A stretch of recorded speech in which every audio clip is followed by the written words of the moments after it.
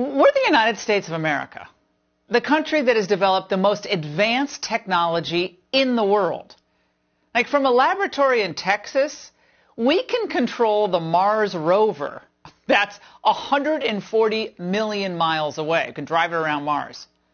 But you're telling me we can't count votes in a timely fashion?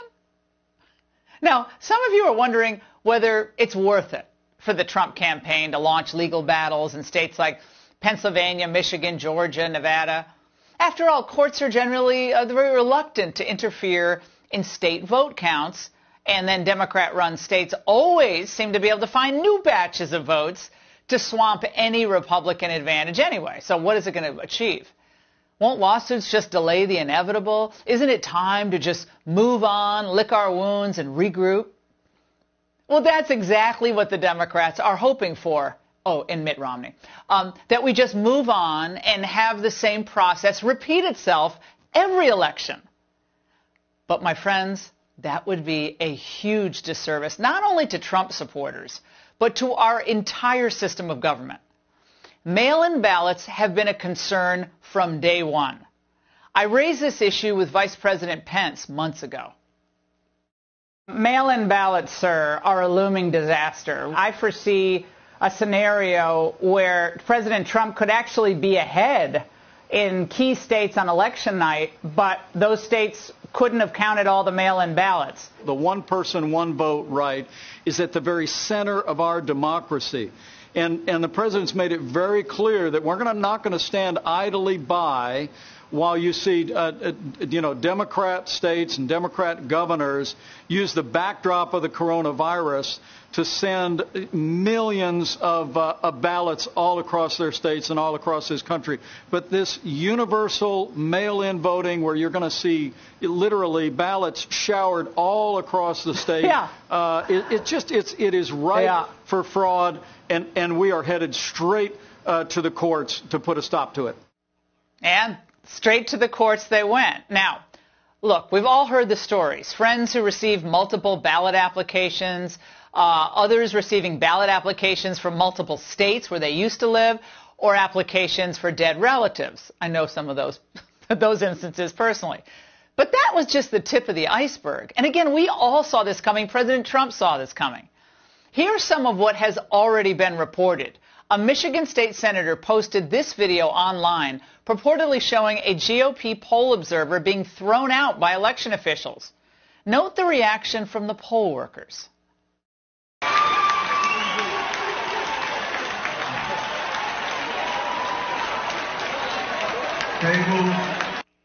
They're cheering.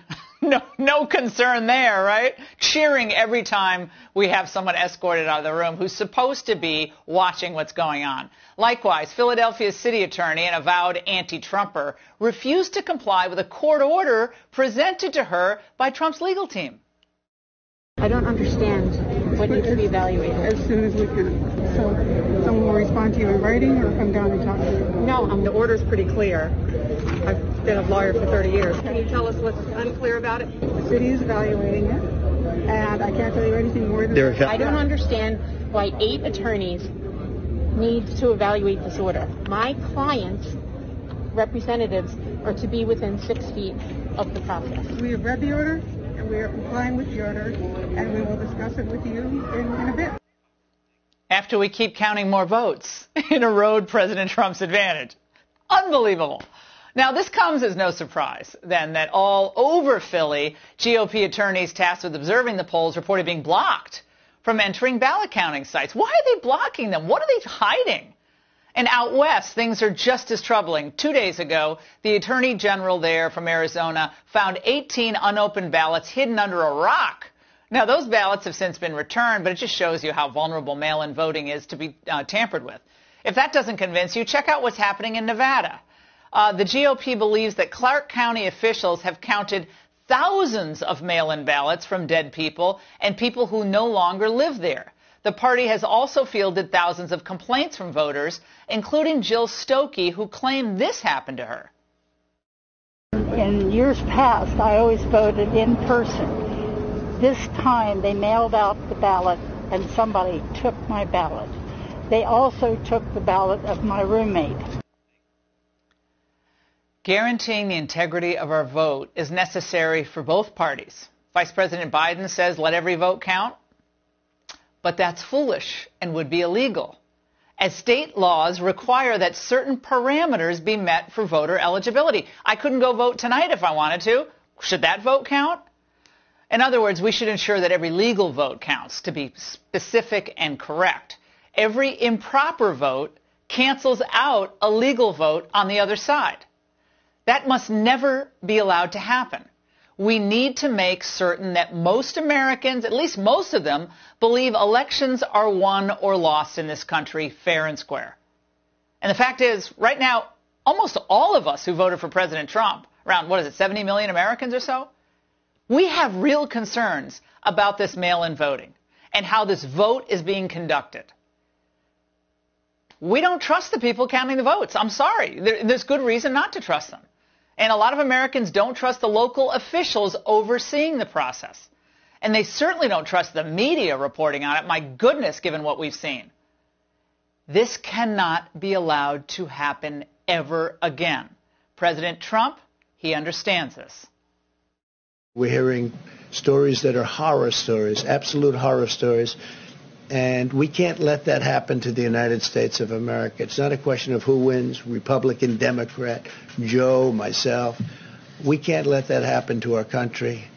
We can't be disgraced by having something like this happen. But it'll probably go through a process, a legal process. I have a feeling judges are going to have to rule. Unless something highly unusual happens, Americans should always know the winner of the election on election night or maybe the next morning.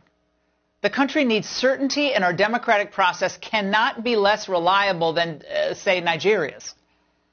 That's why the Trump campaign is fighting. But they're not just fighting for him. They're fighting for us, so that generations from now, this election isn't going to be remembered as just another sad example of elite corruption, but as a moment when we were diligent about getting to the truth. Democracy is sometimes messy. It sometimes requires a little patience as well. But that patience has been rewarded now for more than 240 years with a system of governance that's been the envy of the world. I ask everyone to stay calm, all the people to stay calm. Calm? Do we really think that if the positions were reversed, if Biden was seeing his lead evaporate hour by hour, that his supporters, given what they did this summer, would be calm? There's not enough plywood on the East Coast to protect Washington and Baltimore from the damage they'd do. So spare me, Mr. Vice President. Conservatives don't rush into the streets to fight. We're simply asking for an impartial review of what's happening. And frankly, that's our right. Frankly, it's our duty when we have hundreds of thousands of ballots dumped in key states in batches after election night. President Trump received more votes than any Republican presidential candidate in history, and he attracted the highest turnout among non-white voters in 60 years. Now, he was able to do this not because he gave in and gave up when the going got tough, but because he knew how to fight for first principles. It's about time we had a Republican who knew how to fight. He stood up for working-class Americans instead of selling them out to multinational interests. And now, it's our turn to stand up for him. Conservative and GOP leaders need to rally to his side. It's beginning to happen. I'm glad to see it. The American people need to make their voices heard as well. It's not just the future of one party that's at stake, but the future of our republic.